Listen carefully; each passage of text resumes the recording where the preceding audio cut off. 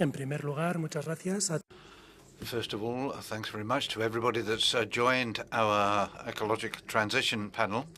It forms part of another 4 at the conference, a project that started 5 years ago by the Gipuzkoa Provincial Council to give a response to the challenges of the future in the territory to promote collaborative governance. To open this panel, we're going to hand over to José Ignacio Asensio, the Regional Minister for the Environment and Hydraulic Works. Thank you very much.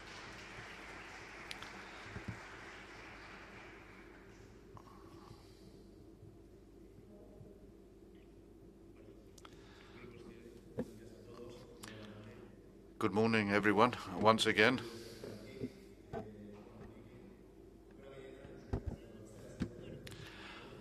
Just a few words in Basque. I'm going to be speaking Spanish most of the time, but you know that we have translation into Spanish and English. But first of all, I would like to welcome our Advisory Committee and Scientific Committee. I think that it's the most important thing we have regarding knowledge, background and wisdom in this area. We want to share our experiences with you and, as we said during the opening, share, change whatever needs to be changed and listen carefully to you tomorrow after the presentation today. The Advisory Committee is made up of Ismael Aznar, Jesús Martínez Linares, Joaquín Nieto, Jesús Alquizar, and Fernando Valladares, that are known to all of you. And as you'll understand, this is the panel, and the fact they are of a top level. And I would like to start by thanking you for participating in this panel on ecological transition. And as we saw on the video, I can take this off, can't I? Otherwise, it's hard going for the voice. The fact is that in 4.5 minutes, we've run through what we proposed doing barely 6 years ago. We had a major problem in Guipuzcoan society that many of you here know about, but others don't. And to solve that problem, we tried to carry out a transformation in the environmental management of the territory, and especially by the Provincial Council. But I'm not going to dwell on that because probably during the discussion some items will come up and I don't want to speak too long. After me, we will have Mónica Pedreira, the Director for the Environment, who's also very well known to you, and Rafaela Romero, who will talk about mobility with the magnificent work that's being done in relation to tariffs and social policies. Palencia, who is one of the promoters of the think tank of Youth Against Climate Change, and then Mónica and I will finish up with a few comments on the future and the challenges. And I mentioned you, but today we're going to be given an examination. We'll try to give a fairly agile presentation. I'm just going to talk about the contextualization and the challenges we're facing, and Mónica will go into more detail.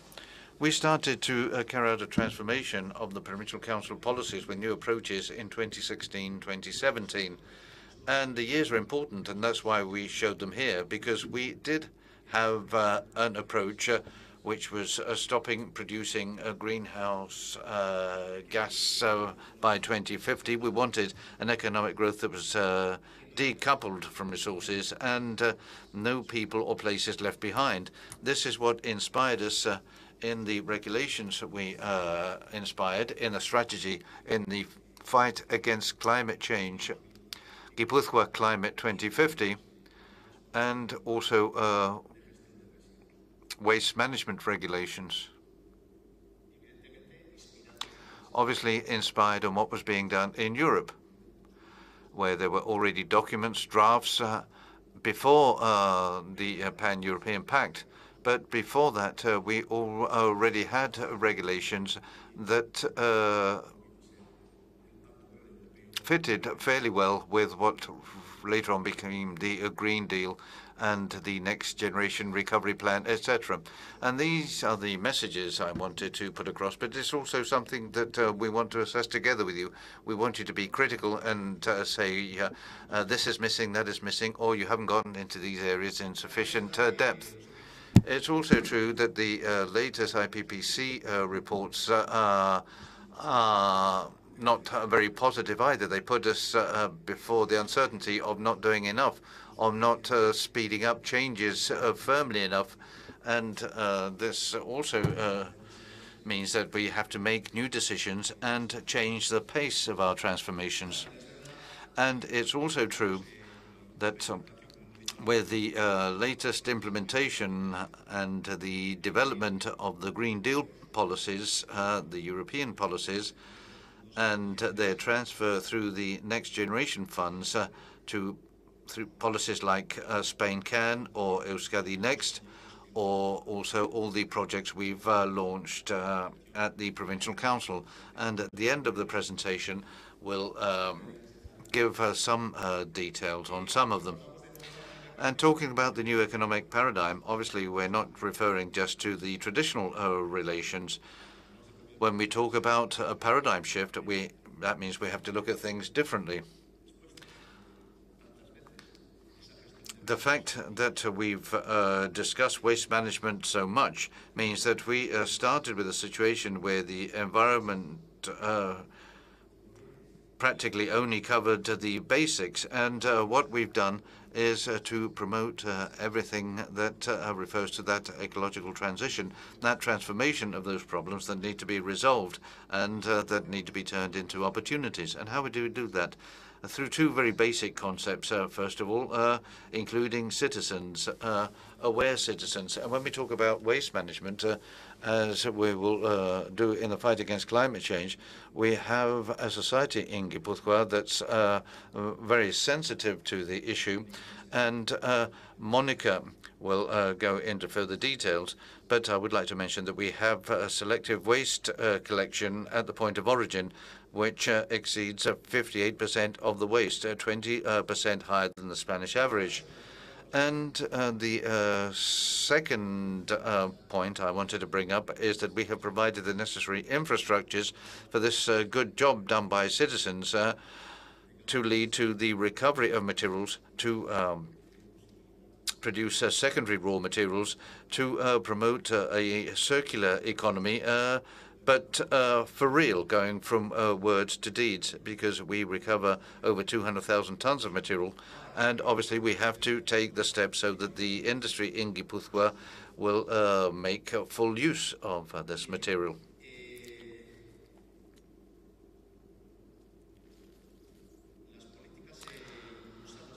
The policies promoted by all the regulations and the practice we followed in the last few years contain 7 fundamental axes. It's not exactly what's shown in the Green Deal, but all 7 certainly fit in. There may be some missing, or some may need changing, but this is a subject for discussion that will certainly enrich this panel. I'll just mention them.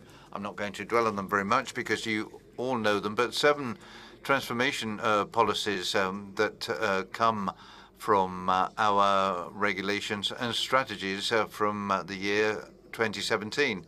And I mention the years because this is before the approval of certain European and national regulations. And what I mean to say is that we've already started on the path, and what we have to do is speed up. So these policies are energy transition. The drive of renewable energies in the territory is fundamental. We have dependence on energy consumption and production from outside the region that is more than 90%.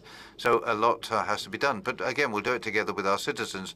One of the main factors in transformation and development is going to be self-consumption and distributed generation through energy communities, and we'll look at this later on.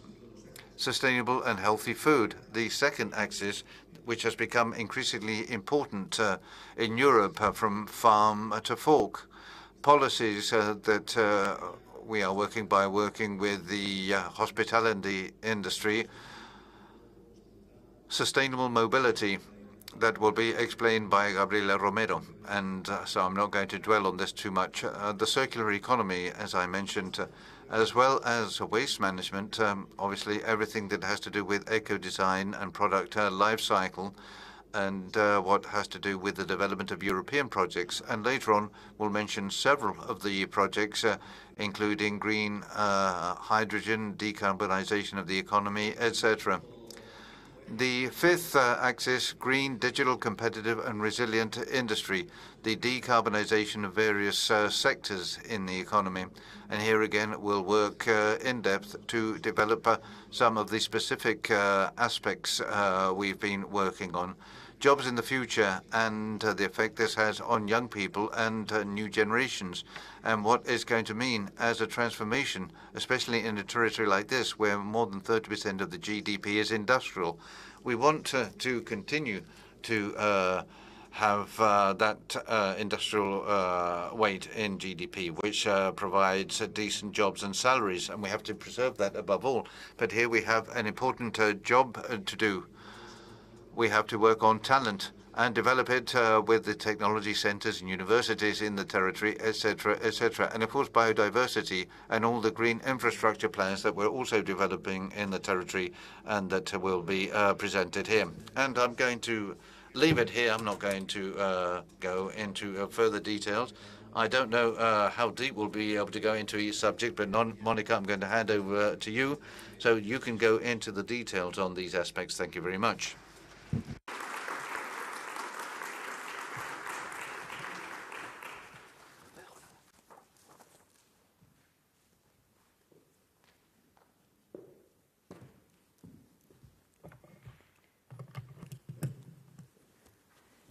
Egunon guztioi, eskerrik asko, José Ignacio.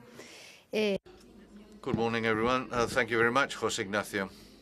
From the DG for the Environment, and in line with the proposals of the Green Deal and the various strategies that are being approved by the European Union, during these years we've been redesigning and restructuring the programs that already existed and created new programs to face a reality that we are all aware of, the climate emergency and the fight against climate change. But first, let me start by repeating something I heard very recently. I heard it from somebody from our advisory board, and I think it's important to consider it. Climate change is a problem that we have created, human beings, because of the crisis in biodiversity. We have to understand that taking on the policies of fight against climate change mean that we need to understand and correct the role we all play in biodiversity, because well-being and health depend on this, as shown on the slide. Many of the consequences we're suffering today, including pandemics, are caused by that biodiversity crisis, that breakdown in our ecosystemic systems that are leading us to this climate emergency we're facing. And how are we working on it from the DG for the Environment? Well, through these, or through 5 of those 7 policies that the Regional Minister for the Environment mentioned. I'm going to try to summarize. I'm going to try to go quickly. And during tomorrow's session, we'll be able to cover any queries. First of all, the energy transition. To work on the energy transition, we first need to understand what the role of the Provincial Council is. Our role is a territorial role. As you know, the design of the energy policies, the major wind parks, the major infrastructures, the renewable energy come under the Basque government, the EVE, and the Provincial Council works with the territorial value of bringing that energy transition, as the regional minister said, to our citizens, to our SMEs, to small businesses.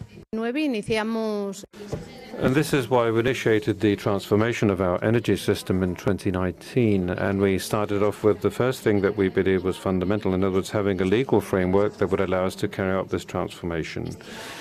This year, or this month in particular, we will at long last approve the Gipuzkoa strategy, the sustainability strategy we have for the year 2015. A strategy that has 8 basic principles and which have served as an inspiration and which I would like to underscore 3. Firstly, it's a strategy of an energy transition that is based on the fact that energy is a basic element. It has to be accessible to all of our citizens and is a basic thing. A strategy that is based on distributed generation, but above all on producing renewables, proximity renewables. So promoting self-consumption, which at the end of the day is what is going to allow us not only to decarbonize our economic activities and also improve the competitiveness of our industries, but it's also going to allow us to make energy more democratic, and which is all about bringing this energy closer to our citizens so that they can have these economic savings. But why did we decide to carry out an energy transition in the territory? Because I think that everybody knows that Spain, generally speaking, in the case of the EU countries, we are the country with the 5th most expensive energy prices and the 3rd in terms of gas. And if we go to Gipuzkoa, in Gipuzkoa, 25.5% of our population is facing a risk of energy vulnerability. That is 63,500 dwellings. And especially for our committee, well, we have a population of 741,000 inhabitants. We have an energy sector in which the consumption of renewables relative to the total consumption only accounts for 18%. And of this 18%, only 7% is produced in Gipuzkoa. So in other words, we have an energy dependence that is 93%. An energy dependence that affects us, that affects the institutions, that affects our citizens, that also has a very direct impact, and considering the economic situation we've seen in recent months, this affects the competitiveness of our SMEs. So we now have a fossil system in which 55% is based on oil and 18% on gas. So bearing in mind this picture, throughout the strategy, it's a strategy that obviously has developed different types of actions, and what we've done is establish what we call the hierarchy of our energy pyramid. In other words, how we have to work to diminish that energy dependence and promote responsible consumption. And what is the base of our strategy? First, savings. We need to save energy because we still have unnecessary consumptions, and firstly, we have to optimize energy consumption. And secondly, we have energy efficiency. Energy efficiency that we are currently working on in our buildings, in our facilities, in our machinery, in our industries, in our shops, and also at home. How?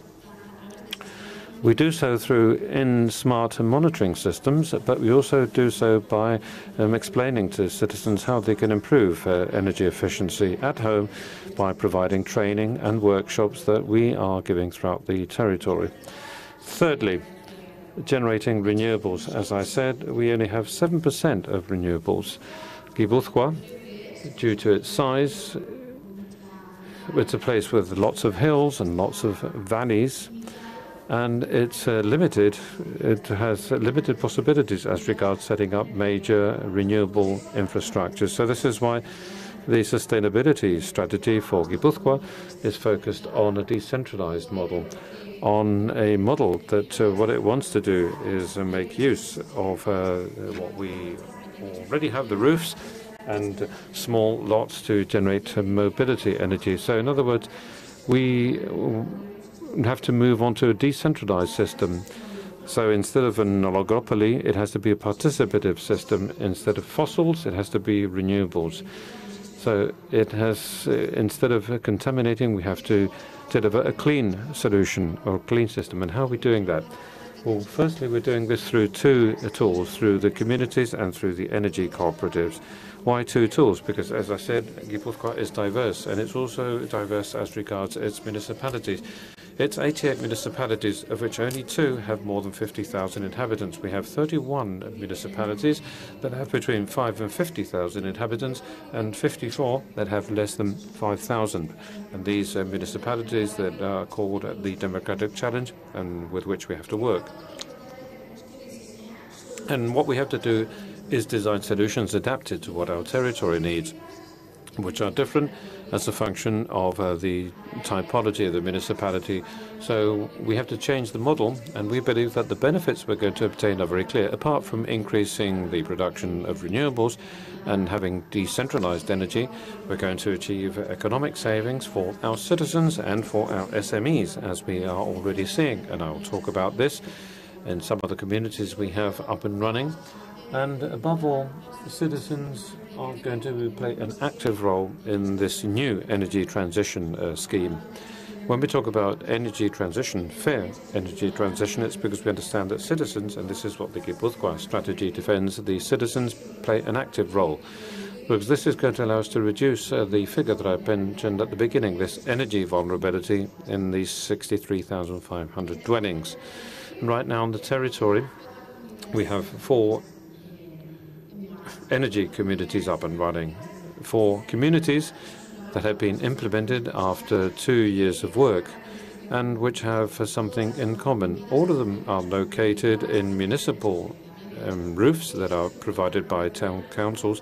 And this is important because what is being created is a collaborative system, not only from the provincial council, but also with the rest of the stakeholders, with the town councils, which at the end of the day are the administration that is closest to our citizens and closest to the shops or the retail businesses. So these are systems that are based on promoting self-consumption to generate this proximity power. And you know that we have an limitation that has been established by the decree, and that is that all those users that participate in these energy communities have to be within a radius of 500 meters, and we want to obtain the lowest possible prices, and then there's a joint procurement of the power.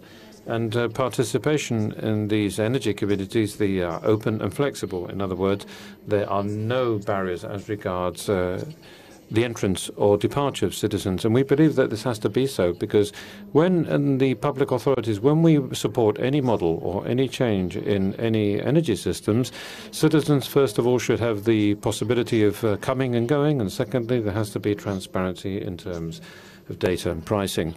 And participation in these energy communities that are subsidized by the provincial council represents something for any citizen that wants to participate, something like 50 to 80 euros a year. And according to the figures we have on one of the first energy communities, which is Zumárraga, the annual savings that citizens will obtain for participating range between 200 and 250 euros.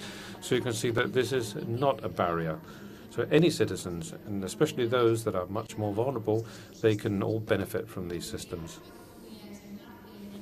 So there are 4 energy communities in operation, one in Zumárraga, where we have installed 160 kilovolts and where we have 290 citizens involved. At Berrobi, another small municipality with a demographic challenge, where we've installed 40 kilowatts and we have 70 citizens. La Rao, another municipality with a demographic challenge, where we've installed 30 kilowatts and we have more than 50 citizens and shops. And Odessa, where we have 121 kilowatts and where we have 55 citizens enrolled. And then in the case of the smallest municipalities with a demographic challenge, well, these are obviously municipalities that in many cases don't even have technical or legal services that will allow them to carry out this transition. And we thought that it was important from the point of view of the provincial council, because we are a territorial agent, we had to support them not only in the early stages, but also throughout the entire technical and legal development of the participation process. And we had to provide them with as much information as possible. And we've just built a European project that we've submitted to the resilience mechanism. And we have presented 24 energy communities that would be added on to the 4 that are already in existence. 24 energy communities in 21 municipalities with 48 public roofs and with capex from the Provincial Council of 3.1 million euros, which means that we're going to have an additional installed power of 1,079 kilowatts. But we also have to do something about the bigger municipalities, because there are places like San Sebastian or Irún, and even if we were to have all the public roofs available, we wouldn't have enough to deliver service to citizens that also want to carry out the transition. And there's this other model that coexists with the previous one that has to do with the energy cooperatives, the Ecological model. And as mentioned before, they haven't yet been built, but 4 energy cooperatives are being launched in Guipúzcoa, in San Sebastian, Azpeitia, Zumaya, and Arrasate. And compared to the previous model, in which the energy communities were located on rooftops, now these are facilities that go on the ground, and for that you need to occupy 1 hectare. And these occupations, to the largest possible extent, should occupy degraded soil or neglected soil, and this means that there can be a larger number of participants. And, well, for instance, in a surface of 1 hectare, you could install a solar park of about 2 megawatts, and we could, I don't know, register 500 cooperativists. But compared to the previous model, where there's a fee for entry, this is based on a non-speculative model. In other words, each member of the cooperative can only acquire the panels they require for consumption, because we don't want these to be speculative models. And what we ask them is that they make an initial contribution, which ranges between 2,500 and 3,500 euros, which is another of the models that is being developed. And the second of these policies, and I'm going to go through this quickly because I'm running out of time, and the second of these policies that José Ignacio has just explained and that we've been working on at the Department for Environmental Affairs has to do with the farm-to-form strategy. As you know, this has very clear objectives. Firstly, guaranteeing enough food that is affordable and nutritional, and the reduction of fertilizer and pesticides, increasing the consumption of more sustainable food, and avoiding food fraud, improving animal well-being. And I'm going to dwell on this last point, which is all about reducing food waste. And this is where, at the Department for Environmental Affairs, we are trying to contribute towards this European strategy. But why are we trying to do this? Well, I said this at the beginning, because the farm-to-fork table coincides with the biodiversity strategy, and this is covered by the Green Agreement. So developing more sustainable food systems that are more respectful with the environment means that we have to protect biodiversity, and it also means that we have to reduce greenhouse gases and therefore have to fight against climate change. But in order to understand what food waste means, in global terms, nearly 1/5 of the food of the world ends up in the dustbin. And according to Antonio Guterres, who's the Secretary General of the United Nations, we have enough food to feed everybody, even though 820 million people are hungry. 1 out of every 5 children have growth problems and are lacking food. But this might seem like a big figure, and it might seem that as it's an international figure and it doesn't happen in Europe, we've focused on Guipúzcoa. And in our diagnosis, we have seen that in Guipúzcoa, our citizens throw away 165 kilos of food every year. So how are we trying to reduce food waste? Well, through 3 initiatives. The first one that we've been working on with the Horeca sector, that is with the hospitality business, that accounts for 23% of the generation of food waste we have in Guipúzcoa.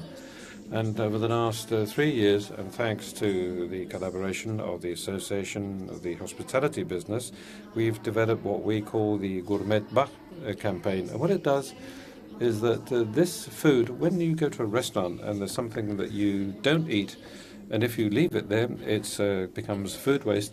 Well, it should no longer be that, because by asking the gourmet bag, you can take it to your home, and it's no longer waste because it's a resource that you can consume.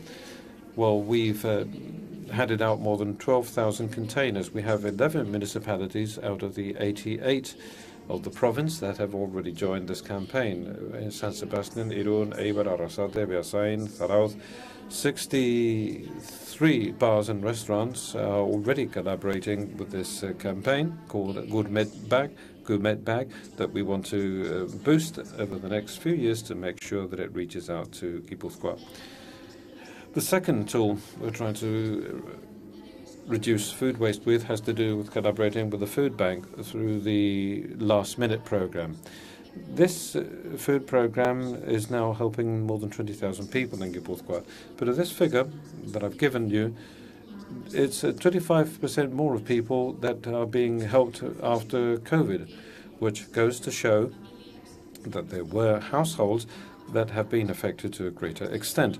But thanks to the last-minute program and thanks to the collaboration with the supermarket networks and also with the markets and with the hospitality business and even with the catering companies that are operating at schools, where we managed to recover those helpings that are not served, we have managed to avoid 1,000 tons in waste, in food waste. And this is food that can be consumed thanks to these programs. And the third line of action we have to fight against food waste has to do with innovation. Innovation is going to be a key element in the transformation of our food system. And in this regard, in Guipúzcoa, we're very lucky because we have a reference, which is the Basque Culinary Center, which is a gastronomy university, a leader, and the Harvey Redmond organization have been working with them to find technological solutions. We've been looking for new gastronomical solutions that do not only promote this concept and also promote sustainable farming, but we want to reduce food waste by looking for new recipes and new kinds of food. So to date, things that could be reutilized. The third lever has to do with the circular economy. Perhaps this is one of the most important policies, because when we're saying that we have to transform the economic system and that we have to put our stakes on a sustainable economic growth strategy, what we're saying is that we have to transform absolutely everything. That is resources, materials, energy, our industry. So this is why it's one of the policies that was one of the first that was to be implemented by the DG for Environmental Affairs in 2016. And we want to get whether it's 100% circular by 2050. But doing so, as from 2050, well, this means that what we have to do is implement a PPP, because the challenge is so significant that when none of us is going to do this in an isolated manner. So this is why we're working according to a PPP model, and we are involving our citizens, our universities, technology centres and the industry at large, each one according to their role. We believe that the role to be played by the public administration has to do with providing economic resources to build the necessary infrastructures so that this waste can become a resource. With our citizens deeply committed, as we have in Guipúzcoa, and which has allowed us to become a reference and to play an outstanding role as regards selective waste collection, and also with universities and technology centres and our industry, we have to establish synergies so that we can carry out a transformation of these resources so that they could be transformed into new raw materials through reutilization, recycling and recovery systems. As I said before, Guipúzcoa is a territory and where the rate of recycling, of reutilization of waste stands at 34.7 in 2019.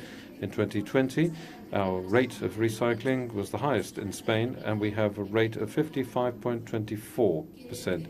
So that means to say that in Guipúzcoa, 5 years before the objective that is going to be established by the future law, by 2025, it's something that we will be fulfilling. And we have done so because we've been working intensely, first on what I said before, and on having infrastructures like packaging facilities, where our efforts are collectively recycling these containers, and we also have an infrastructure so that all of this plastic and all of these PECs that we generate in our daily lives and that are generated by industries can be recycled by transforming organic waste that we collect in a differential manner and through compost and through the composting and biomethanization plants that we'll see that the biomethanization plant, which is something for the future and that will be explained by the deputy at the end of this panel. And then we have the environmental complex of Gipuzkoa, where the fractions go through a mechanical and biological processing plant, and this allows us to recover another 10% of those materials that can still be recycled, and where the rest, the waste is made use of for the production of energy. And as you know, this plant, and this was defined by the Paris Accord, 50% has to be renewables, but we are producing electricity at about for about 45,000 households. This is the snapshot of Gipuzkoa in terms of waste, and a snapshot where you can see that we do meet the objectives for glass by 2025 and for paper and cardboard. We are 2 points away from this with containers, 0.50 from reaching bio-waste, and the rate on the whole is 55.24%. But we also have to bear in mind that apart from this municipal waste that we are managing, the urban waste, we also have other waste, which is industrial waste. Industries that have to be supported in this transition they have to carry out. And in this regard, in 2016, when we launched the first Circular Economy Action Plan for Gipuzkoa, we set up a tool which is GK Recycling, and it's supposed to be a cluster that boosts this PPP, a collaboration between different industries, because the waste of one is the resource of another. Or this can also generate synergies to implement new technological developments like a bioeconomy and new recovery processes. Although today they haven't been fully developed, we do have to speed them up. But the GK recycling cluster that was established in the years 2015 and 16 with 8 companies is now represented by 81 companies in Gipuzkoa that are working in the field of circular economy.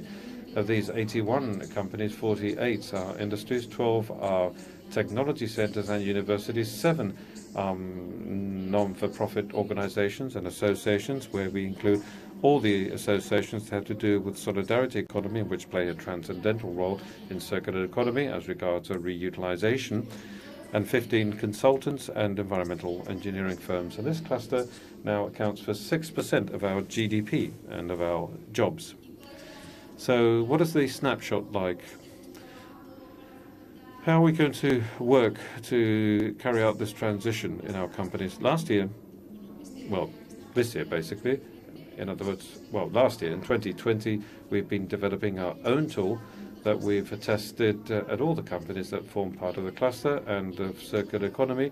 And we've looked into how our companies stand in terms of circular economy and the use of materials, waste and energy, as well as in terms of sustainability. That is economic sustainability, costs, and sustainability seen in terms of employment policies and equality policies, and how this cluster is allowing us to achieve these sustainable development goals or objectives. Well, as you can see in this picture on the screen, in Gipuzkoa right now, circular economy accounts for 5,700 people that are working in this area. And it also means that this cluster manages something like 1 million tons per year of urban waste and industrial waste. And it's true that we still have a way to go, because we still have 37% of waste, fundamentally industrial waste, that end up at landfills. But thanks to this analysis that we are now finalizing and that will be presented in January next year, we will be able to design the roadmap that our companies need to give them support and tell them where they have to innovate and tell them how they should work on ecosystem or eco-design, and carried out an in-depth analysis of where the efforts have to be made and where public resources have to be invested. For this 37% of the year 2021 will allow us to reach the figure of 0% in order to achieve our fully circular Gipuzkoa. And the fourth lever we're working on has to do with decarbonizing our industry. I think that everybody is aware of the fact that we have to achieve climate neutrality, and that means that you have to decarbonize the industry. But this also has to be an opportunity, and we have to improve the competitiveness of our companies and of our economic sector. And in order to do so, this is the new program we've launched, that we are designing this year, and that's going to be launched in January next year. But the aim is to design together with our industries. We want to design a roadmap that will speed up the decarbonization process we are currently involved in. But we want to do so from a twofold perspective, from the economic perspective, because when we say that the ecological transition offers an opportunity, we really have to be able to design this decarbonization so that it will produce a competitive advantage for our companies, so that it will improve their resilience in the short, medium and long term, so that we can generate more jobs, new jobs that are going to be generated thanks to the R&D plus I that we have to develop, because all of these solutions are not in writing. And what we have to do is we have to work, we have to learn more about these sectors so that we can design and develop this response. This road back on the decarbonization of economy is being done hand in hand with one of the leading technology centers of Euskadi, that's called Tecnaria and IK. How are we going to do this? How are we going to implement this roadmap to decarbonize our economy? We've set a time horizon of 3 years, a time horizon where in 2022 we'll be moving into stage 1. And firstly, what we are going to do is make a specific diagnosis of greenhouse gases in our industrial sectors, because we cannot plan anything, or we cannot implement anything unless we have first-hand information on how each one of our sectors is, and if we don't prioritize those sectors in which we should do something first. So once we've identified these sectors, and after performing this analysis in 2022, then in 2023 we want to launch the first pilot projects with the assistance of our technology centers and universities and certain industries, so that we can then develop these experiences and carry out the decarbonization of economy, fundamentally in terms of energy transition and also in terms of using resources efficiently, but also to reduce greenhouse gases and to develop new carbon capture technologies. And then stage 3, which we hope we'll be able to carry out in 2024. And once these pilot projects have been carried out, and once they've been tested in these industrial sectors, we have to replicate things and have to adapt them to the rest of these sectors we would like to work with. And the final policy, but for me it's one of the most important elements, and which we've started to work on, well, we've been working for years on recovering degraded areas. But it is true that we've made a very intense effort with the new program that has to do with green infrastructures. As I said before, climate change is a consequence of the biodiversity crisis. But when we talk about biodiversity, we're talking about not only nature, we're talking not only about sheltered or protected spaces, we're talking about well-being and health. We're talking about environmental benefits, and talking about biodiversity, or the conservation of biodiversity. And this does not only allow us to eliminate water pollution or soil pollution, but it also produces social benefits. And we have to start to understand, and we have to be able to reflect the importance that this has from a transversal perspective in each and every one of the policies we've implemented at the Provincial Council. Social benefits, because together with biodiversity conservation, there's an improvement of the health and well-being of our citizens. Because when we talk about green infrastructures, and when we talk about the conservation of biodiversity, we're also talking about creating new jobs that are related to this new line of work. We're talking about diversifying local economies, and we're talking about living and providing our citizens with cities and spaces that are much more attractive, that are greener and healthier. But as I said before, we have to fight against climate change, because if somebody is the regulatory engine for all of these greenhouse gas effects, it is biodiversity through our nature and through our oceans. with the effect they have as CO2 sumps. And how have we done this? Well, we've done so firstly by evaluating or by drafting the first diagnosis of green infrastructures of Gipuzkoa. And it's a diagnosis that goes far beyond of the Natura 2000 network and the sheltered spaces. We wanted to have a diagnosis that would allow us to establish the criteria we're going to be sticking to in Gipuzkoa to understand what it is we're going to rate as a green infrastructure or what not. And secondly, so that we can also implement an action plan to see how we can improve all these areas. As you can see, what we want to do was create a map of ecological functionality. We used a multi-criteria, and this is fundamentally defining in the first place the important ecological spaces of the territory, as well as the spaces of natural interest. And by carrying out an in-depth analysis of our ecosystems and also analyzing things at a local and regional scale, we wanted to look into the elements of fragmentation we had in the territory. And with all of that, what we have right now is an area of ecological functionality in Gipuzkoa that has established that we have to work in the first action plan. It's the plan for 2022 to 2026. In an environment of 551,000 square kilometers, which is something like 25% of our territory. Un plan de infraestructuras verdes en el que queremos trabajar en A green infrastructure plan where we want to work on all kinds of landscapes, urban landscapes, rural landscapes, coastal landscapes.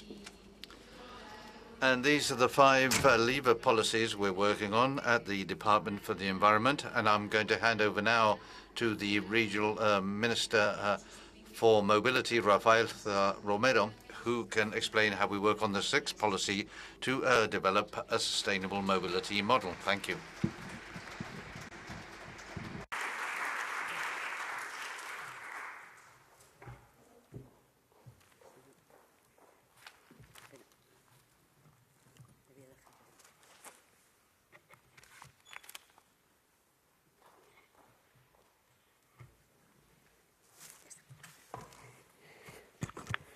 No.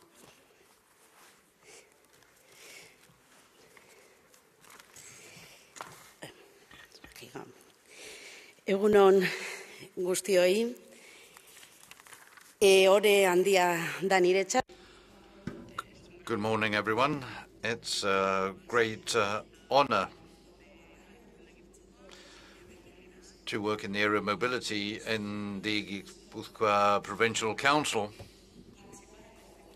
Participating in this conference, especially in this Ecological Transition panel, is an honor being able to speak together with my colleague José Ignacio Asensio. And I say it's an honor, not as just an expression, but because I feel very proud of Gipuzkoa and its people, of being their representative. Since people are the reason for our mobility, each society has its own characteristics in each region, and this also can be felt nationwide and internationally. After all, they are the protagonists of our system. In our democratic system,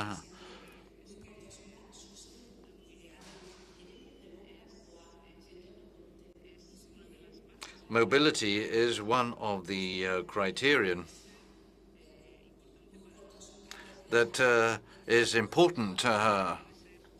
Mobility should be green and ecological. This is what we need.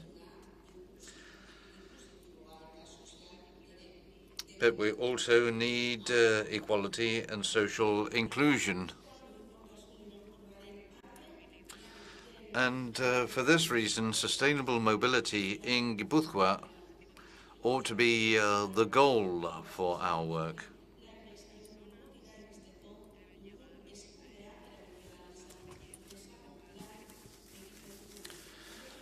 People should have the possibility of enjoying their rights, and this is something we should provide through our work. Experts and leaders in Europe tell us that we're meeting the necessary standards.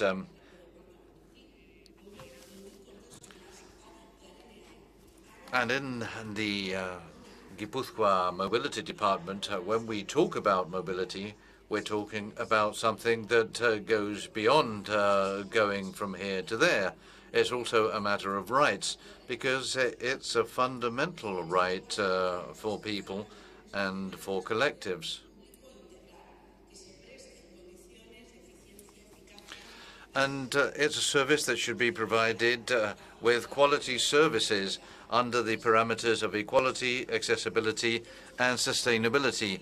A basic right that is guaranteed as a citizen's right in order to be able to travel all over the territory of Gipuzkoa and the adjoining provinces of Álava, Vizcaya, and we hope soon that it will go as far as Pamplona. So although mobility and public transport are different concepts, they are irrevocably linked to guarantee that right to mobility. Because what do we talk about when we talk about social sustainability? What are we talking about when we say that the transition should be ecological and also just? Social sustainability defines those states and territories, those peoples, those societies that have the goal of creating a more prosperous and equitable society in the most suitable situation for everyone and not for just a few. And that's why the public administrations and the governments should undertake to make sure that the necessary ecological transition, as well as being environmentally sustainable, should be socially just. And among the various frameworks we need to consider, that design the paths we should take include the 17 SDGs that also lead to social sustainability in areas such as mobility. And except for SDG 17 regarding alliances, the public services and communications sectors have an essential participation. And this means that there is a direct relationship between providing public services and the targets we set ourselves to comply with the 2030 agenda in our territory. And I would also say that good public services like transport are catalysts to reduce poverty, SDG 1, create more equality, SDG 10, and favor fewer conflicts, SDG 16. And therefore, we have to be firm in sharing with you that for a just development, public services, their companies and their staff are silent allies, but essential allies to build a more equitable, peaceful, inclusive, and competitive society. And that's why guaranteeing a social sustainability by ensuring public services, as occurs in Gipuzkoa with the public transport systems, means taking on a commitment in all dimensions, such as sustainability, the economic, social sustainability, environmental sustainability, and since we're at this conference today, it's also related to good governance. Or, in other words, economic growth should include social inclusion, and economic progress should be accompanied by fighting the environmental deterioration. And only this will make it possible to really say that the development of a territory is really sustainable and that the ecological transition is just for everyone. And we must also highlight in the area of mobility that in order to achieve sustainability, public management putting on its stakes on the implementation of innovative technologies is vital, as well as digitization and the transformation of mobile support, because only in this way, as we've done with the ticketing system with the Gipuzkoa transport system, will we make a smart, inclusive, and resilient society. These instruments, guaranteed public services and new technologies and digitization, are especially in the area of mobility, the essential tools for territories like ours to develop on a homogeneous basis, guaranteeing territorial cohesion and social cohesion, and both tools to provide accessibility that is as universal as possible, guaranteeing non-discrimination. And when we talk about social sustainability, I hope that it will be understood that we're talking about social rights, fundamental rights, human rights, to guarantee living conditions for all society, especially for the people that are discriminated against, marginalized, or outside the traditional economic framework.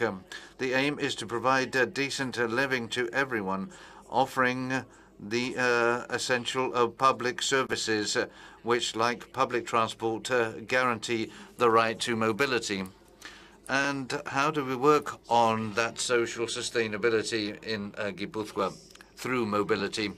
Well, starting with a clear message, it is essential to guarantee a democratic right to mobility, equal opportunities and access to goods and services, food, health, education, safety, work, culture, and leisure, so that everyone can travel regardless of where we live, and especially regardless of the resources that are available to us. And this means providing a transport system to provide opportunities and resources for citizens. If there isn't an integrated quality transport system, homes that don't have sufficient income to be able to afford private transport will find it very difficult to share equal opportunities. Therefore, the public transport services are essential to make sure that we all have equal opportunities to be able to travel, and at the same time to make sure that we favor an accessible and sustainable mobility model. And this is the case of Gipuzkoa. In Gipuzkoa, we continue to work to ensure citizens' rights through a public system that will guarantee that equality, and we're moving forward in a sustainable model in the three dimensions I mentioned.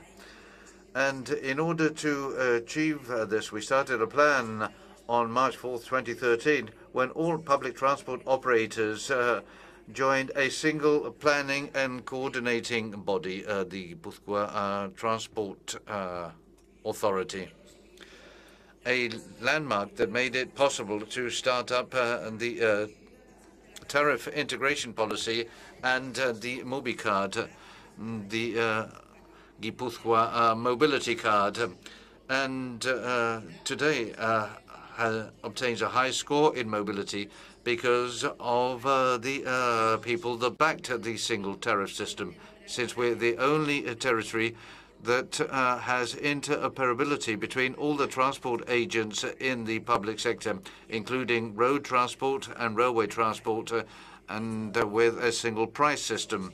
Or in other words, we are the only territory that has a single ticket for all means of public transport, a single ticket that is materialized through the MobiCard card, but which goes further than a mere debit card, because the MobiCard card is a citizen's rights card that guarantees that people can travel on all modes of transport, as I mentioned earlier, regardless of whether it's by road or railway, on urban or interurban systems, and it's done with the same price system,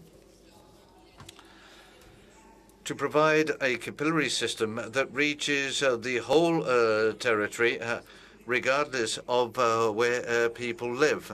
And for this purpose, we have the Rural de Bus company, the road transport company, that provides interurban transport covering the whole territory and reaching practically 80% of the population. The road system has over 200,000 trips per day, according to the latest data from 2019. After that, we've had the pandemic, and now we're back to 80% of that level. And this recovery is hopeful. And that's why I say that Mugi guarantees the social right to mobility under conditions that cannot be covered unless you have a system that provides coverage, intermodality, and ticket price integration. The public transport system in Gipuzkoa is a model in Spain and Europe together with London. It's very similar because of this price integration system. The same tariffs or the same prices, and you'll soon be able to see the discount system and the collectives that benefit most from this. The same tariffs are applied with progressive discounts for people that use public transport on a regular basis. And this provides a mode of transport that is less contaminating and provides greater equality. We have a discount system based on use, and this makes us especially proud in relation to equality through a system that is aimed at special bonuses for the elderly, for young people, for the unemployed, with those with lower income. And our transport system is therefore linked to the level of income of people. And the discounts are applied depending on the income. And this is what we're trying to build in Gipuzkoa and what we call sustainable mobility. A mobility that, apart from green and ecological, is also democratic. It covers the whole territory with this integrated public transport network where we all participate, town councils, provincial council, Basque government, and Spanish government through Renfe, the railway company.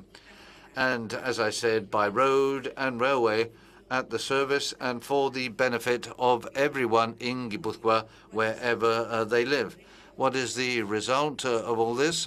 What is the result of this project for democratic mobility?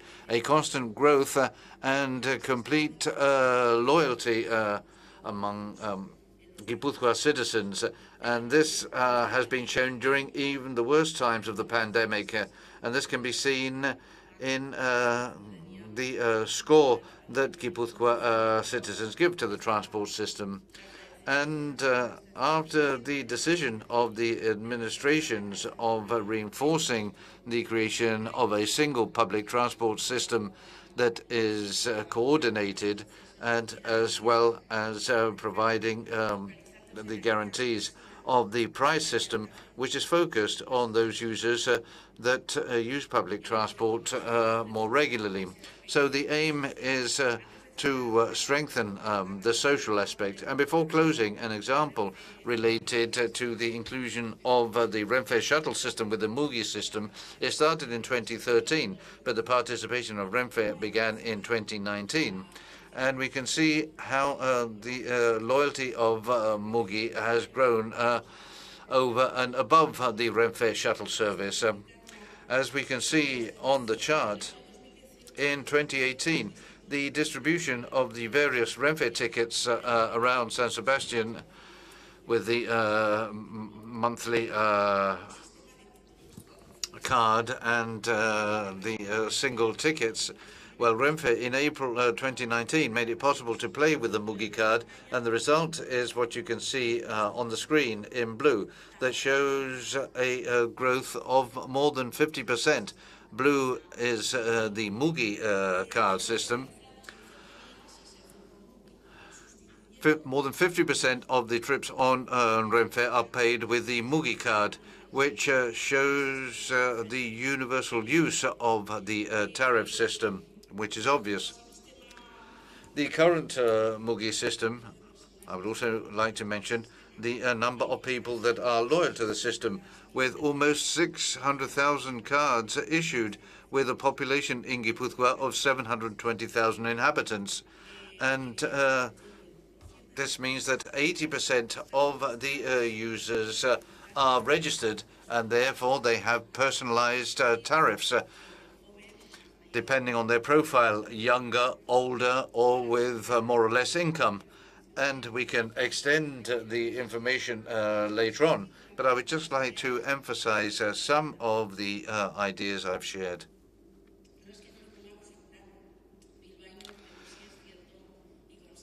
It's not that we're trying to show off like Bilbao, but we do feel that Gipuzkoa is at the forefront of mobility, and we do meet the strictest European standards in relation to sustainability in absolutely all dimensions.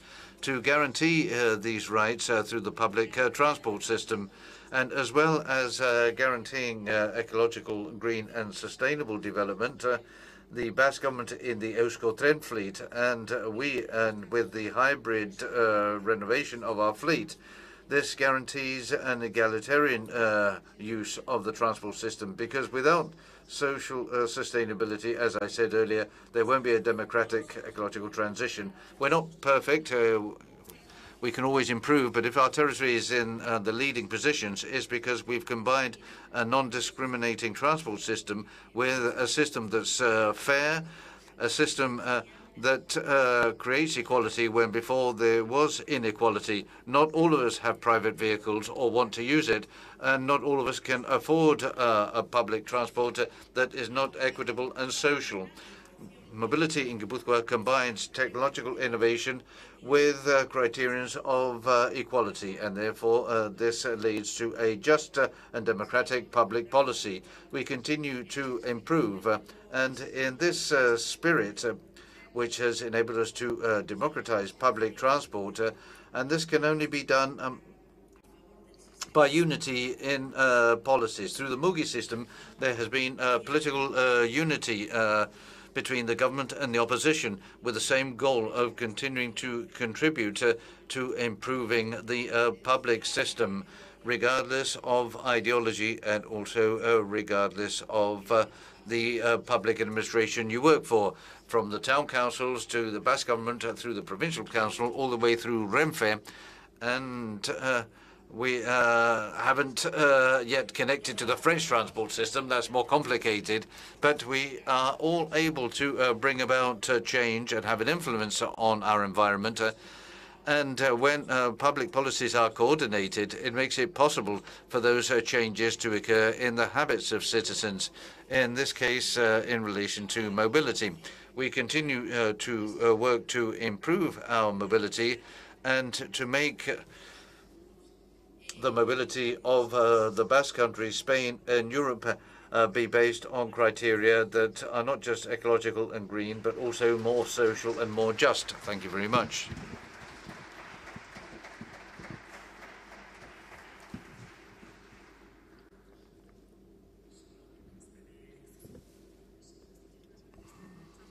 Thank you very much. We're now going to hand the floor over to Isaac Palencia, Director for Youth at the Department of Culture, Cooperation, Youth and Sports at the Gipuzkoa Provincial Council.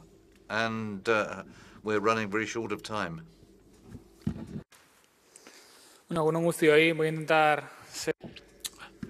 Good morning, everyone. I'm going to be brief in view of the time available. First of all, I would like to thank the organizers of the panel, and especially José Ignacio Asensio for giving me the opportunity of speaking here, for speaking for the department responsible for youth at the Galicia Provincial Council. And we promote the activities of children and youth through empathy, proactivity, support, dynamization, education, and carry out direct interventions with boys and girls, teenagers and young people to provide collaboration and networking with other policies or other areas. Promotion as a sectoral policy to intervene directly with young people as peoples that have rights and specific needs individually and collectively, to enable them to acquire them to develop towards emancipation. And to explain how we work at the department, we do this through networking together with city councils. For those of you that don't know about our network, we have the interinstitutional network formed by the Gipuzkoa Provincial Council and most of the town councils in Gipuzkoa, 77, which represent 98% of the population of Gipuzkoa. It's a common space for debate, coordination, adoption of technical and political consensus, and it offers to its members advisory services related to the development of the promotion of youth and adolescents on a municipal level and a provincial level. The participation in this network is carried out through the youth units at these town councils, whose degree of specialization varies in the territory and basically depends on the size of the population, the size of the municipality. And we work directly on a municipal level with people whenever possible through specific services by age brackets, the childhood services, services for adolescents and youth services. Although we have fewer of these units, in 2019, through the approval of the Gaztematica decree, we established a model and a practice of public responsibility together with a social participation that considers the three stages, childhood, adolescence, and youth. And we set up the youth and child promotion services in Gipuzkoa and established a direct intervention with boys and girls, adolescents, and youth with intersectoral and interinstitutional coordination to try to obtain a mainstream influence to promote the participation of young people to respond to their needs and aspirations, such as enriching their education, facilitating access to employment and housing, or promoting their participation in the decision made by institutions. And this is an introduction to the promotion system. We have a network where practically all city councils work together on policies to promote children, adolescents, and youth. During these years, we've been working systematically on the implementation of these facilities. And in my opinion, we're relatively satisfied since in Gipuzkoa we have developed a network with 109 facilities with around 230 professionals, educators. And as I said, through these facilities, the administrations in Gipuzkoa work with these children, adolescents, and young people in many areas. And one of the areas, as we're seeing in this panel, is that of ecological transition. In recent years, there have been a large number of programs developed, not just by the Provincial Council, but also by the town councils related to recycling, volunteer work, fight against climate change, a large number of programs through these services for children, adolescents, and youth. And the direct interventions must also be supplemented with a close cooperation with other sectors, areas, or policies that, in fact, have a major influence on improving the quality of life of children, adolescents, and youth. So we carried out an indirect action to lobby and try to influence, and especially collaborating with others so that they will work in the areas of responsibility in order to help these young people. To carry out this task of influence and cooperation, we're establishing various alliances to develop projects with other areas, such as environment, but also with culture, transport, equality, participation, Basque language. And this is a job that we need to do more and recognize the intersectoral work, which is difficult but is basic to defend the interests of young people. And this should be the way of getting other areas to cooperate that often still resist and do not feel that young people ought to be treated differently, but should form part of mainstream policies. that they've carried out in the past. And I would obviously like to highlight our cooperation with the Department for the Environment. As I said earlier, at the Department for Youth, we try to cooperate with other departments and institutions so that the youth variable will be included in all policies carried out. And I have to say that in the case of environmental policies, they've made it really easy for us, since it hasn't been need to apply pressure for them to consider young people, since they have many programs and policies such as the subsidies for scientific research or social volunteer work, among others. And in many cases, they have come to us to offer us participation in their programs for young people, and I would like to thank them for that.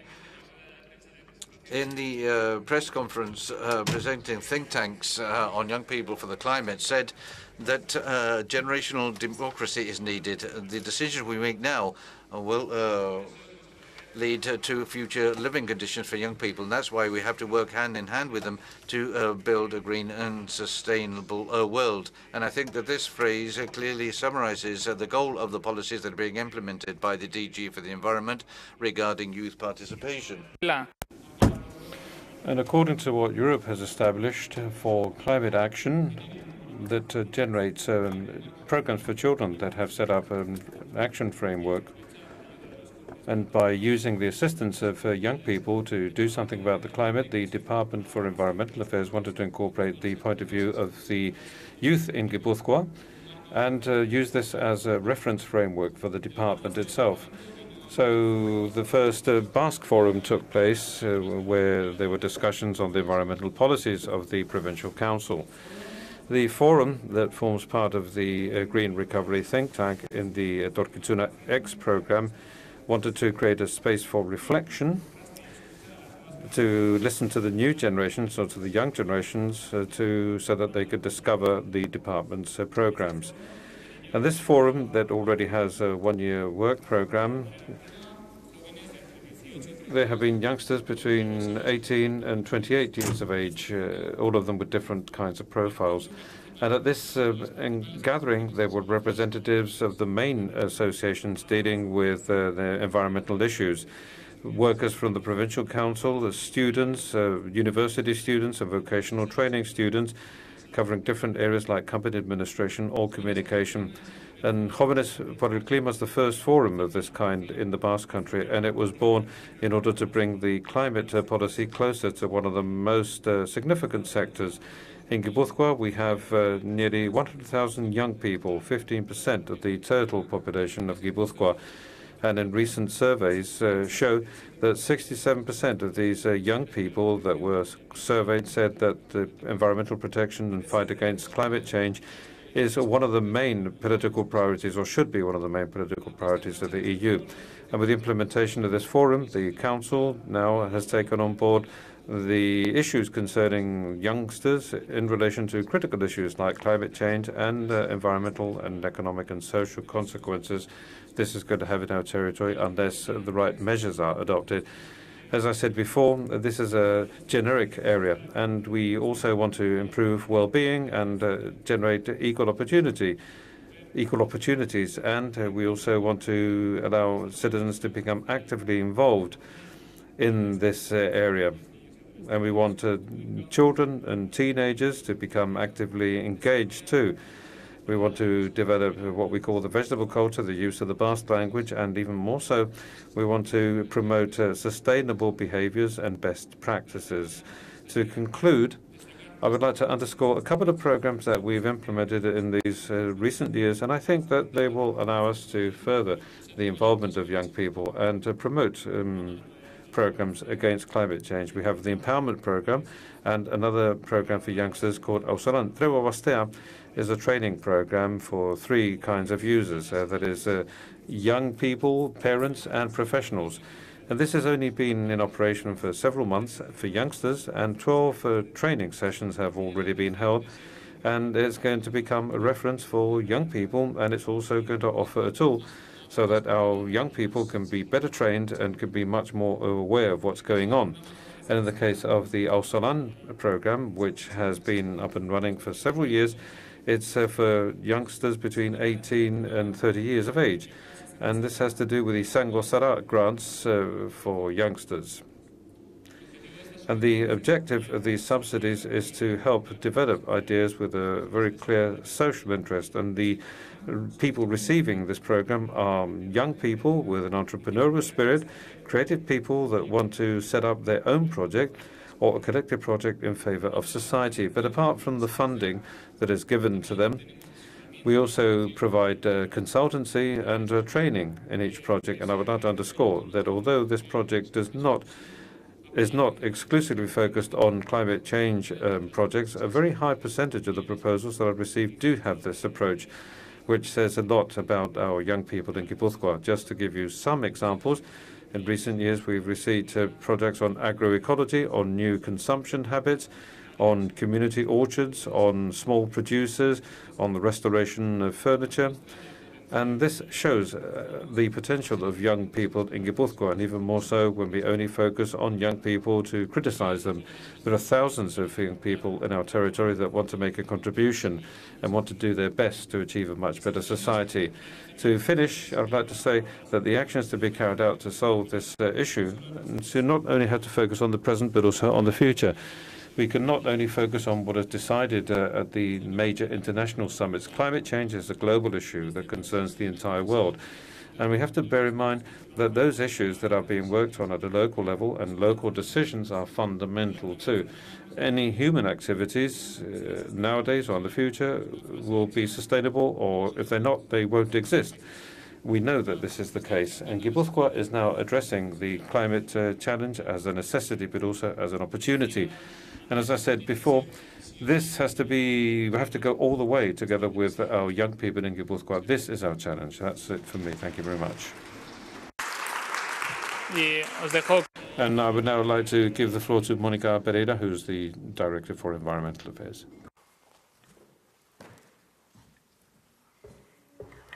Egunon.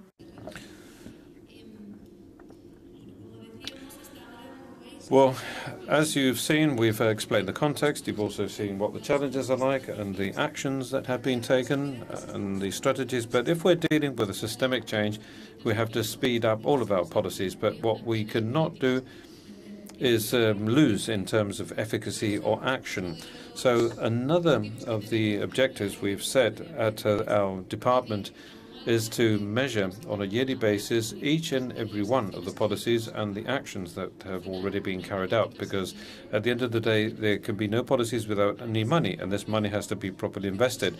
So what we did in 2018 was draw up the 2050 strategy for Gipuzkoa, a strategy with 9 goals, which applies to all of the departments at the Provincial Council, and where year after year we analyze what improvements we've made and the degree of efficacy that has been achieved by the money we've invested in this kind of work.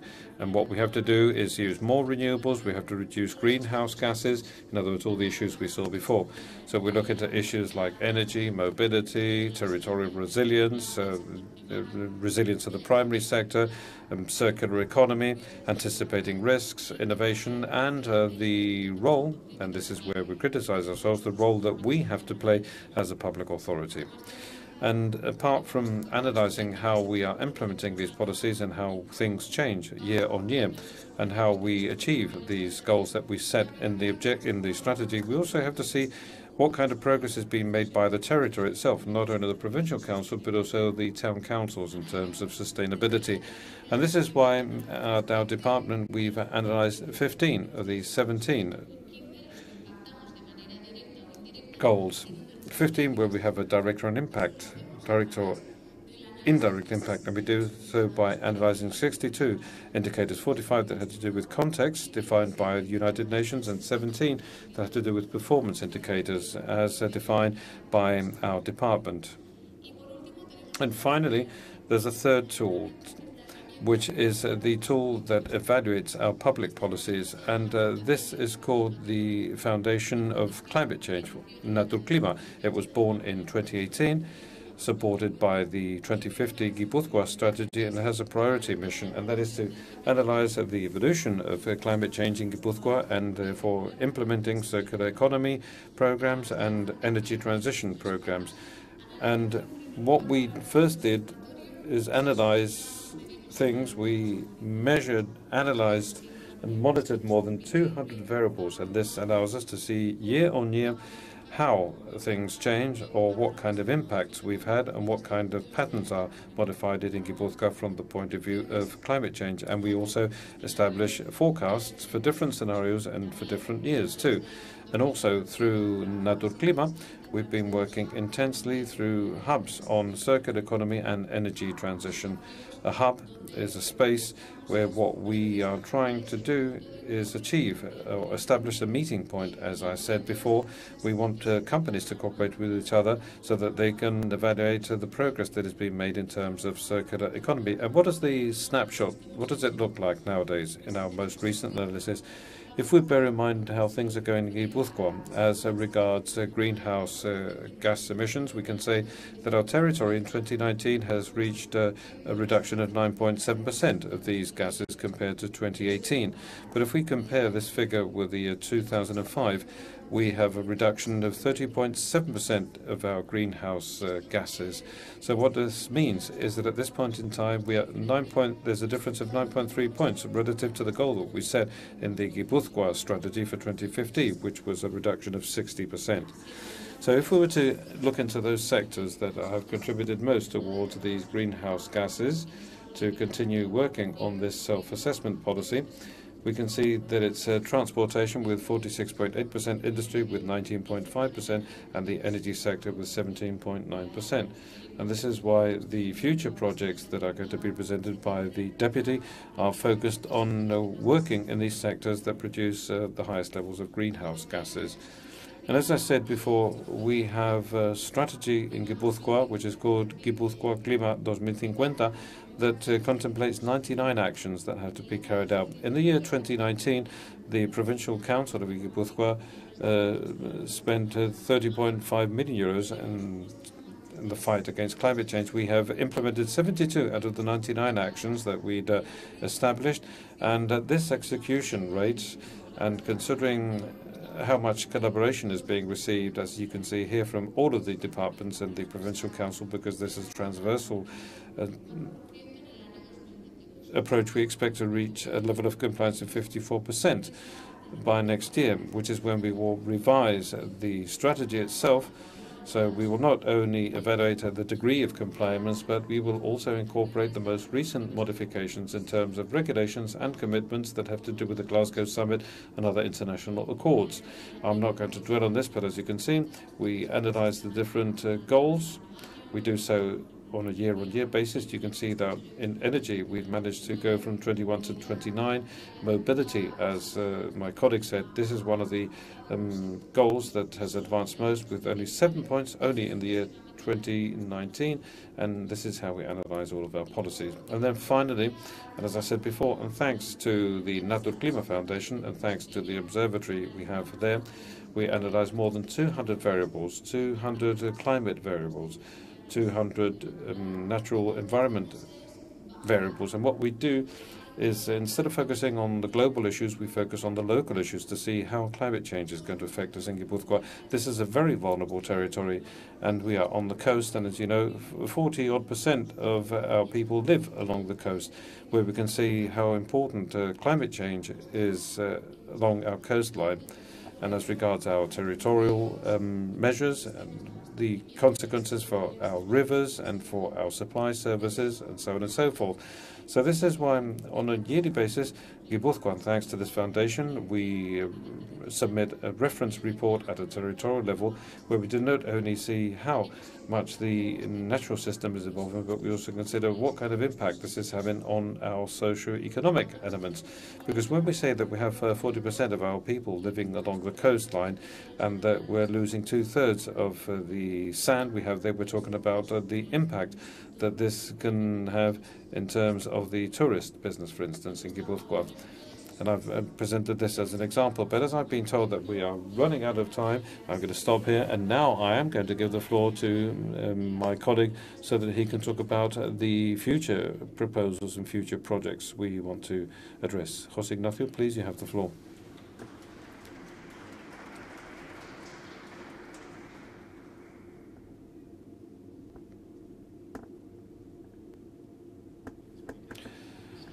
Thank you very much, Monica, Isaac, and everybody else. I'm going to be extremely brief because I think that after that we're going to have the Q&A session, and that's the most interesting part. And we've stuck to our promise. We wanted to make this more dynamic, but I'm going to be very brief.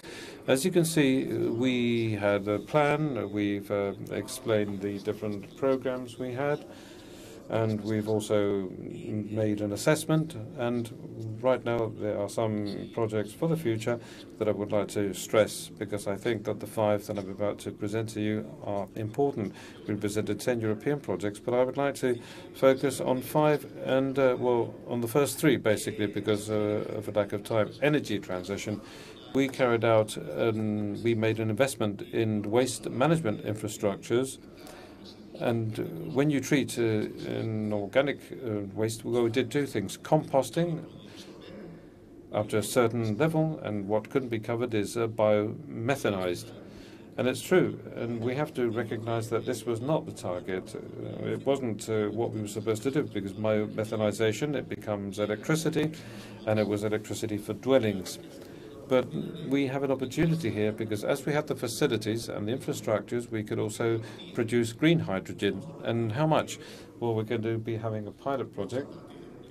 It's a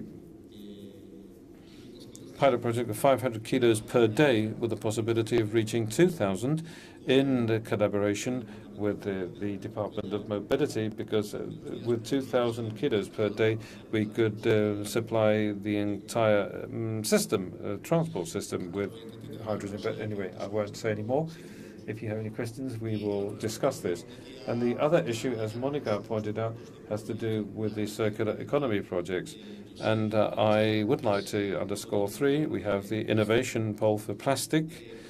And with plastic, we have a serious problem, because, firstly, because it contains fossil fuels, and secondly, because when you eliminate them, this produces a very big problem. However, replacing plastic also represents a very big problem as regards the carbon footprint. And 3 or 4, I don't know where I stand, we have a very powerful industry in the territory that is very international and very competitive.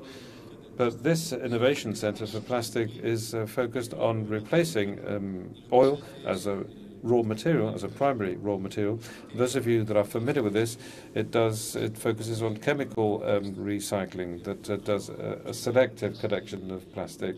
This we can describe this later on, but we are very excited. It involves more than 80 millions, and it's a PPP, and we want all of the administrations to become involved. And I didn't show the slide, by the way. But anyway, but the next issue has to do with the reutilization, because we focus a lot on recycling, but the only major infrastructure we have for optimum management to be implemented, or to have a complete management of waste, would have to be based on having more capacity to reutilize materials. And for that, you need a place where these materials can be prepared. We're talking about textiles, we're talking about furniture, and we're talking about large objects, etc., etc. We're talking about the household appliances, and we're talking about reutilization, about repairs, and we're talking about increasing the level of management for domestic waste too. And I'm not going to dwell on this, but in any case, it's a project that's going to be launched very soon, and by the end of 2022, we want to have the infrastructure, if not up and running, it will be nearly there. And there's another project that is equally interesting that we're doing in the technology centers, and it's a Horizon project, but it's the ASIMOB project. We want to recover critical materials, especially those that are related to electric motors, and we want to reutilize batteries from vehicles. This has advanced quite a lot. We have the technological experts, we have scientific capabilities too. And it's going to be one of the projects that we will be boosting. And finally, and I'm going to finish here, this Naturclima was also mentioned before. Naturclima is going to play an outstanding role as regards achieving climate neutrality. And here we're talking about many, many decisions. In other words, compensating the carbon footprint that many companies are asking for. And let's do this in the territory. This is why we have an instrument like Naturklima, or environmental fiscality, or the network of green infrastructures. And I'm not going to say any more about this, and if you have any questions, we can talk about this. But we believe that these 5 projects were important and had to be mentioned here because I'd like to say that we did the planning and we did the regulations,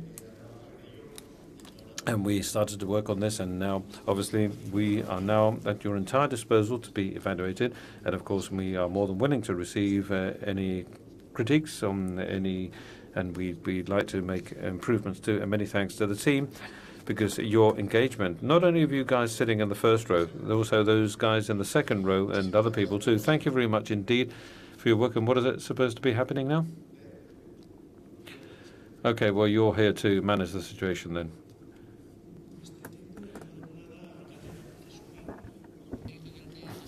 Okay, well, let's move on directly to the questions, please. Monica, Rafi, please take a seat.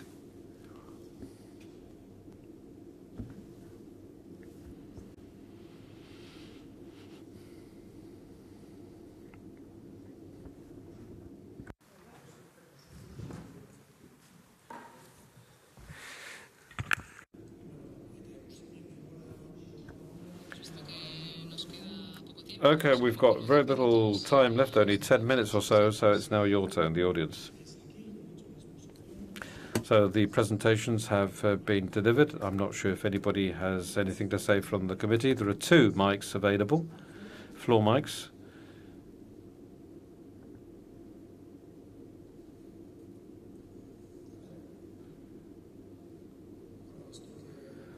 Well, okay, as there are no questions, I will ask you the first question.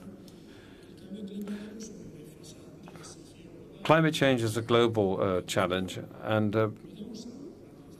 can we address this from Gipuzkoa? Can it be addressed from a local perspective? Please use the microphone. Thank you. Shall I kick off? Well, yes, I believe that this has to do with a multi-level management issue. And in my opening speech, I made a very quick comment, and when I said that whatever concerns climate summits, the major objectives can be addressed at summits, but where do we decide what we can do, what we should do, or how we consume? How can we articulate our economic activities? How can we boost our industries? In which sectors do we have to invest? This is something that we do either locally or territorially. So in this regard, I think that the public administrations, not only the provincial council, but we town councils, have a lot to say. And obviously everything has to agree, and it's not either global or local, it's both things. So in other words, and this has to be a continuous approach, and everybody has to play their role. And then we very complex public structures where competencies follow a continuum, and sometimes we need to have a collaboration between different administrations.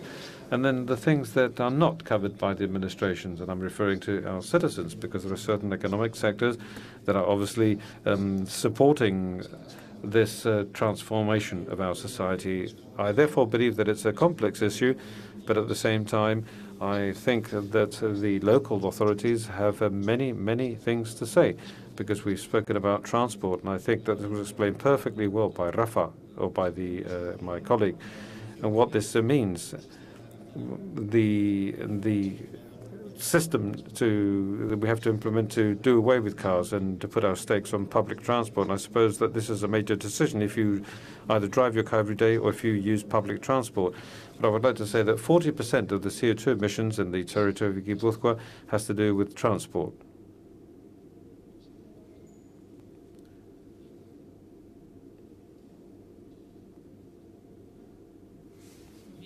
Juggling mic etiquette. Hello, Kirsten Dunlop, CEO of Climate Cake. May I ask 2 questions? Having been at COP in Glasgow, and I heard you refer to adjusting the policies of the region based on the outcomes of the Glasgow summit, there was a lot of focus on the importance of regions, of subnational actors, of regions and cities acting now systemically and with urgency, so very much speaks to the question of how does a region solve a global problem? But there is increasingly a recognition that 2050 is too late. So my question is, what would it take for Gipuzkoa to up the level of ambition to climate neutrality by 2030, in line with the European missions and the Green Deal objectives on much more transformative change? And what would it take to enlarge the scope of the ecological transition in Gipuzkoa to a focus on changing the relationship with the environment in terms of demand, rather in addition to substitution of energy and recycling and waste and the kind of the improvements and efficiencies with existing emissions, but to really change the relationship, the underpinning regenerative relationship with the environment? Se oye muy mal, pero por lo que he entendido... Well, as far as I understood, the sound is very poor. What is it we have to do in Gipuzkoa to skip one of those steps to achieve the things that were mentioned in Glasgow? That was one of the questions, wasn't it, if I'm not mistaken?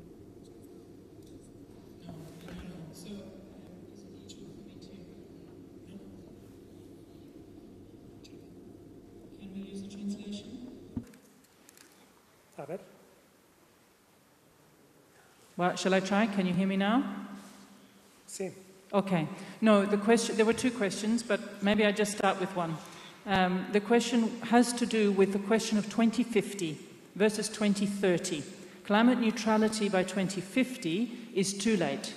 And increasingly in Glasgow, it was very evident and very aware that there is a disconnect between the international national process and a recognition at sub-national action level, at regional level and city level, that the transformation will need to come faster if we are to survive and stay safe. My question is, how could Gipuzkoa raise the level of ambition to becoming closer to the European missions on climate neutrality by 2030 for the region? And how could that, an approach to changing the demand for high carbon emission lifestyles enable that to a regenerative relationship with assets and resources in Gipuzkoa?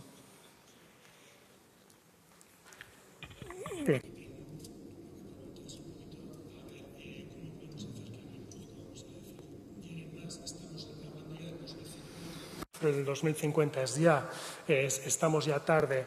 ¿Qué tenemos que hacer para acelerar, para mejorar, para activar más esas políticas que se vayan a desarrollar? ¿Qué tenemos que hacer para que Gipuzkoa suba de escalón y vaya mejorando esas políticas? Y luego, por otra parte, esto también, ¿qué cambios va a generar en las conductas, en la gente, en la sociedad? Bueno, efectivamente. Well, yes, as you pointed out, what we usually say is that 2050 and the target set for 2050 sounds like it's very far away. But what we have to work on, and this is what Gipuzkoa is doing, is that these 2050 targets, well, we're looking more at 2030, but with another target which has to do with 2025. We want to be even more ambitious because we're clear that you cannot reach this target of 2050 if we don't reach the target of 2030 5 years earlier. So that's where we're working on all of these policies in a much quicker manner. But what should Gipuzkoa do? We've already explained this. So this is why we've launched the decarbonization program for our economy. So in other words, we're already taking steps with our citizens. We're already working in the area of circular economy. But what we have to do is speed up these three sectors that produce more greenhouse gases. One of them is transport, and this is why we've clearly focused on green hydrogen in our territory. Industries, and this is why we are clearly focusing on decarbonizing our economy. And then we have energy. It is true, and we cannot fool ourselves, but it's true that Gipuzkoa is the place where, although we have a roadmap to implement a sustainability strategy for energy, where we're going to be promoting things through the energy cooperatives and communities, with that, Gipuzkoa is not going to be able to achieve 80% of renewables. So this is why it's absolutely fundamental to work in the field of energy efficiency in our industries and in our administrations and also at homes. And this has to be supported by another clear-cut issue. And as we didn't have enough time, we didn't explain this. But this is the change of behaviors. And we also have to involve our citizens in this disruptive change we are currently dealing with. We didn't want to discuss this project in depth, but we do have a project that is currently underway that is called Citizens Committed to the Climate. And this is a program we've launched in this year, in 2021, that we're going to be piloting for a year with the rest of the citizens of Gipuzkoa that do want to participate. And we have something like 400 people enrolled in this stage one. And what we want them is to support us to implement this change so that we can do so through tendering process. What we're doing is working with them with different challenges, and they can give us recommendations in terms of mobility, food, shopping, and all these issues we've covered over the years. And I was telling in the presentation, what I was saying is that we need to have a disruptive change. We need to have a new growth strategy, but we're not going to do each one individually. We either collaborate and we will then work as a true ecosystem with the companies, with citizens, and with the industries. And if we don't do it that way, we'll not achieve anything by 2050 or 2030 for that matter. Bien, más bien relacionado porque la constatación es obvia de que. Yes, it's obvious, as mentioned in the question, that we're already running late here and beyond Gipuzkoa.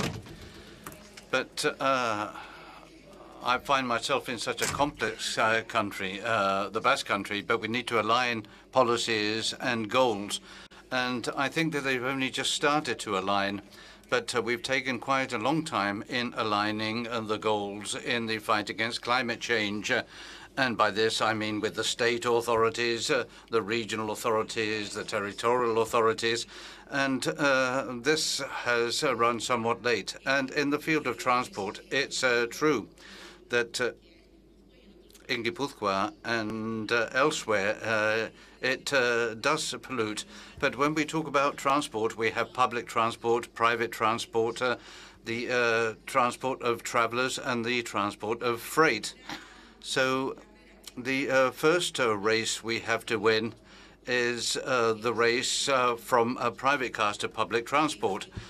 And I tried to make myself understood, but what I was trying to explain is that we're integrating all the public transport actors to be able to cover the entire territory. Because if we don't cover the entire territory with a tariff policy for everyone, the option will always be the private vehicle. And there's a risk of people being left outside that ecological transition because they won't be able to afford private transport. So I think it's basic for transport policies to consider that, as well as improving the quality standards in the tariffs or prices and benefiting those that use public transport the most, as well as working on energy for public transport, there need to be cross-sectional policies to prioritize public transport versus the use of private transport.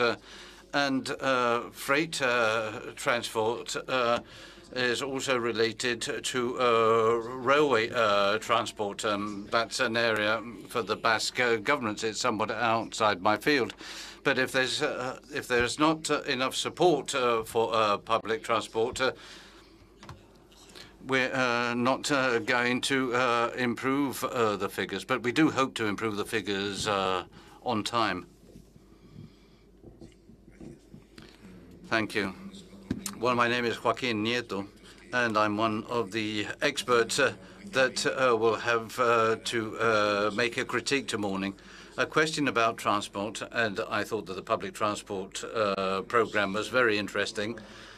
But I wonder if there's a specific transport program to the workplace, because in some cases, the Barcelona Provincial Council, for example, has worked on this. And they've focused specifically on routes to workplaces, especially when there are advanced public transport policies. A lot could be done in this area. Well, I had several questions, but I also had another question on citizens' participation on an organized basis. In other words, we've heard about resorting to citizens, involving citizens, and it's very important to involve citizens individually, also to involve young people. But part of the participation is the participation of organized society, green organizations, citizens organizations, trade union organizations. In other words, how to share all this program with the organized areas of society. Is there anything along those lines? And yesterday, the first session of the Citizens' Assembly was held in Spain, established as a result of the Climate Change Act. But there's also an aim to do this on a regional level, a local level, a provincial level. Have you looked into the possibility of setting up a citizens' assembly? Perhaps choosing citizens through a draw of some kind for them to make proposals in relation to this ambitious plan you have at this provincial council, for which I would like to congratulate you. Well, I'll start with transport. The concept is different. It's for everywhere. And that's why the possibility of getting all the public transport operators to work together, optimizing their coverage so that it will reach every place. And public transport, more than being aimed at using public transport to go to work, and the vast majority of us do that, but the goal in the end is to favor the use of public transport in general. What we are doing in the area of mobility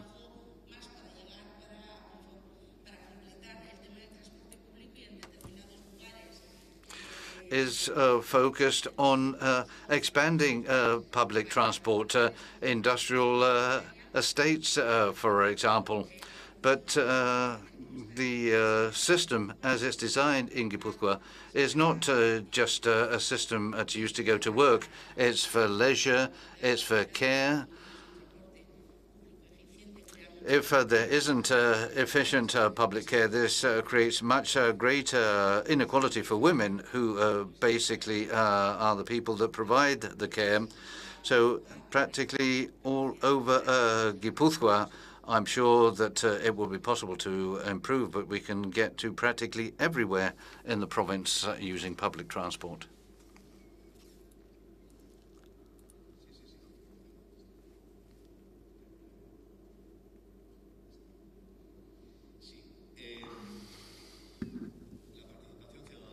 Yes, citizens' participation, several aspects. The strategy in the fight against climate change, Gipuzkoa Klima, was developed with practically equivalent participation, as if it had been a provincial act, with the participation of all the stakeholders, the various collectives, the various groups, and where all the contributions were included or responded to. And I know that this is very formal, that's not what you're asking about, but the same thing happened with the peak group local regulations, and it's also happening with the energy sustainability strategy, which, although they are not provincial regulations as such, there is also participation on that level. 2 years ago, we set up 2 think tanks. One is Citizens for Climate, and another one, Young People for the Climate, mentioned earlier, where there's a bit of everything. It's true that there are ecologist groups, stakeholders, universities, and there's a significant participation of town councils, as well as various other collectives. And in the think tank, Young People for the Climate, we're doing something similar.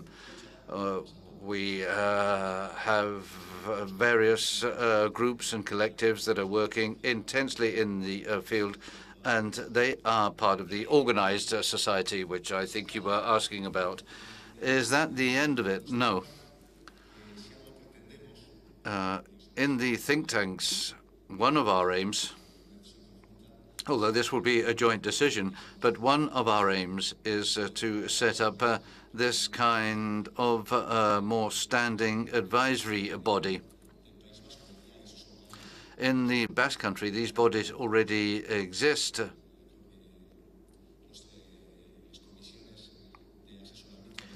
The environmental advisory committees, where all the administrations participate, but there's also participation from all the collectives, the trade unions, the ecology groups. I don't remember the figure, but there are between 30 to 40 collectives involved, and where the advisory bodies have been working along these lines for years. It's nothing new. It's always possible to intensify, but during this period there has been a much greater citizens' participation. It's nothing like what it was like 10 years ago. It won't be enough. It won't be enough.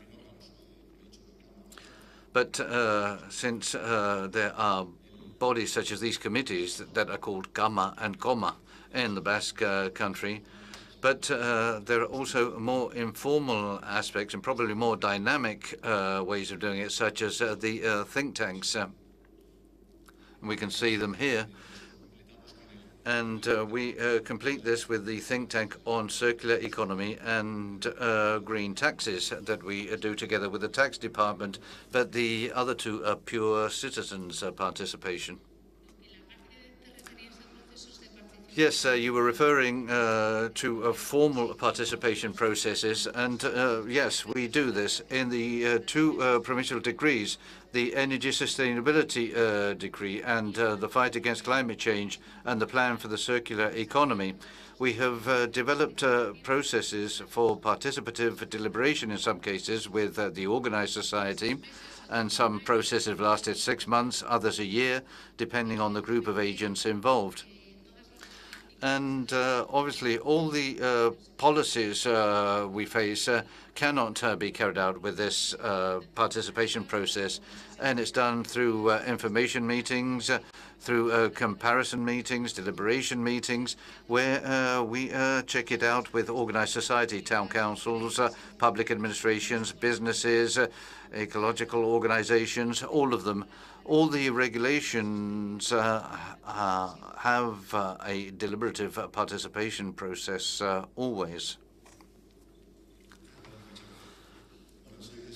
Well, I'm Jesus Martínez Linares from the Sostende Foundation. I would first like to thank you for your wonderful initiative and especially your Basque hospitality. On behalf of the advisors, we're all delighted. And my question was related to climate neutrality. And the saying goes that you should practice what you preach. And in relation to good practices, the Andalusian government, for example, in its Department of Farming, Fishing, Cattle Farming and Environment, has calculated its own corporate carbon footprint. And then there's a communication plan, a registration plan. But you, at the DG for the Environment here at the Provincial Council, have you considered developing this kind of project? Well, it was explained by José Ignacio a bit at the end. The project we want to promote, or one of the projects for the future, is a voluntary CO2 fund, is a fund that goes much further for companies to be able to calculate their footprint. And we, as an institution, well, the department years ago calculated its footprint, but it's true that we want to start with a voluntary CO2 fund in order to calculate the footprint of the institution first of all. Because when we say that one of our targets is to be an exemplary administration, well, we can't do that if we don't begin there. And the aim of this fund is not just to calculate the footprint, but for us to be able to calculate ours and for industries to be able to calculate theirs on a voluntary basis. And this comes from the industry itself, although they don't have an obligation to do it. If they do it on a voluntary basis, we can make use of that synergy. So those funds will be aimed at the policy of biodiversity. And this green infrastructure plan we presented will be able to be carried out thanks to that CO2 fund, because you mentioned it. When we talk about climate neutrality, it's a matter of what we emit minus what we absorb. And if there's something that plays that role, that's a green infrastructure.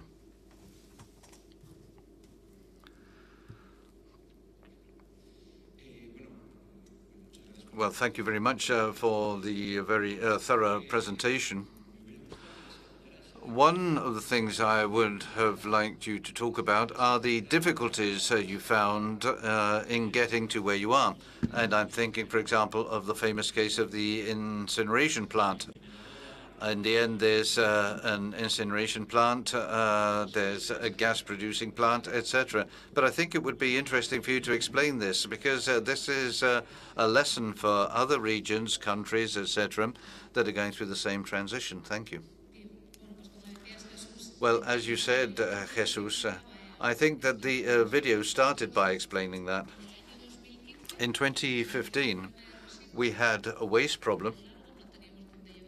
We had nowhere to take the waste, and when I say that, I mean we didn't even have infrastructures. We didn't have them in Guipúzcoa, and we found that we had to export the waste to neighboring regions where they helped us and where there was solidarity.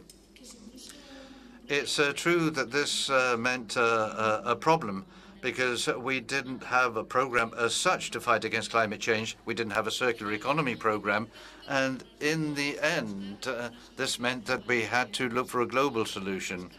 And we had to solve the short-term problems and provide an answer to short-term problems. But this meant that we needed to start to think about the fact that not having a waste management program led us to the circular economy. This led us to develop a plan to fight against climate change, and this led to the energy program. So there have been many difficulties. The first was the waste problem, because it was much more than a waste problem. We were talking about leaving waste on the street, and there we were talking about a health problem. So I think that over the years, the hallmark has been planning and management, and one thing has led to the next. And now we believe that we have much more orderly planning that can respond to the challenges we're currently facing with the coronavirus and with the Green Deal. It's true that we had already reflected on that. And what do we do now? We're speeding up those projects that we'd already planned to carry out. We're going to speed them up and make use of this current opportunity that has been put on the table by the government of Spain. The Recovery and Resilience Plan is the big opportunity that all territories have to make these strategic programs grow.